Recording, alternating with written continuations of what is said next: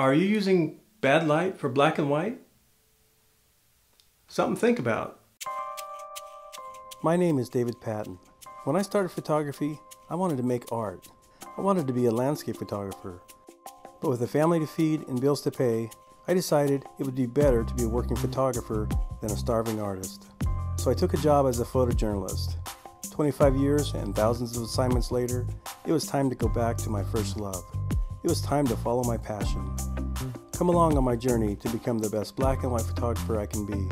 Whether it be film or digital, I will be sharing what I learned through my successes and my failures, in hopes to inspire and educate. This is my journey. This is Riding the Edge. Have you ever heard someone say, well, the light's not very good, so I'll just make it black and white? Or maybe you said it yourself while out taking landscape photos.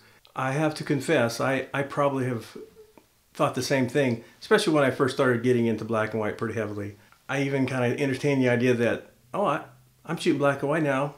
I can sleep in. I don't need to be there in the early morning when that golden light's going on. I don't care about the color. But it really didn't take me that long to realize that if I was only shooting in poor light, my black and white photos would just look like they were made in poor light.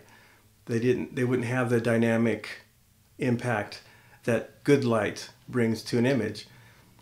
And really, good light for color photography is also good light for black and white. The reasons for that is it's maybe not so much about the color when you're shooting black and white, but the angle of the light. In the morning and the evenings, when the sun is at its lower points, it casts a nice angle light onto the scene, giving some beautiful shadows, bringing out the texture, adding drama and impact to your images. So if you are using black and white as a backup to color, and you're only shooting your black and white images when the light is poor or flat or whatever, you'll end up with a bunch of black and white images that look like they've been made in poor light. They will lack the impact and the dynamic feel that you would get when the light is good for color photography as well. I recently just watched a video from one of my favorite YouTube photographers that does a lot on film, Steve Onions, and he made a really good point. He says that if you're going out to shoot black and white, you should be focusing on black and white. If you're trying to go out and do both, you're going to end up usually getting meteor shots for both. So he was making the point that if you're going to shoot color, you should focus on color, and if you're going to shoot black and white, you should focus on black and white. You might even want to set the back of your camera if you're shooting digital to show you black and white. And I would have to agree with that. I think my black and white photography has gotten much better since I've focused on just black and white when I go out with the commitment of making black and white images. And so that frees you up when you go out in the early morning when the light is at its peak for landscape photography.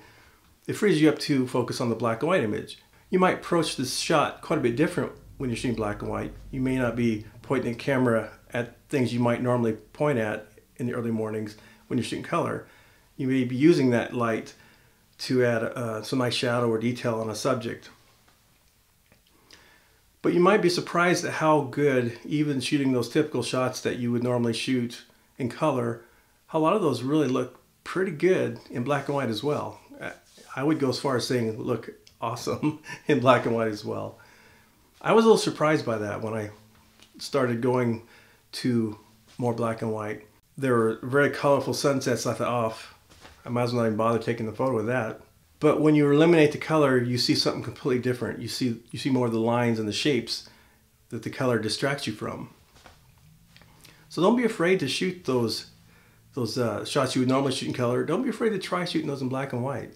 Go out sometime and just shoot black and white. You might be surprised at what you bring home. It can be pretty exciting. Well, this is just a short topic video where I'm sharing my opinion, and I'd like to hear your thoughts on the subject as well. I'm hoping to do more of these in the future. Something that it'll be photography related. I've been wanting to do this for a while. I'm trying to separate the topic videos from my shoot videos. I tend to mix them up, intermingle a little bit too much, and it takes my focus away from the photography. So when I'm out doing shoot videos, it's going to be about the shoot, and whether it's long or short. And the topic videos will be to the point, about a subject, about a topic. Now these are only my opinions. I'd love to hear your opinions. I'd love to hear what you think about the subject we're talking about. And you can leave that in the comments down below. So when you decide to go out for black and white photos, go out when the light's good. Go out when you would normally shoot color photos, because that's when you're going to find the best black and white images as well. Hopefully, I've given you something to think about. Until next time, thanks for coming along for the ride.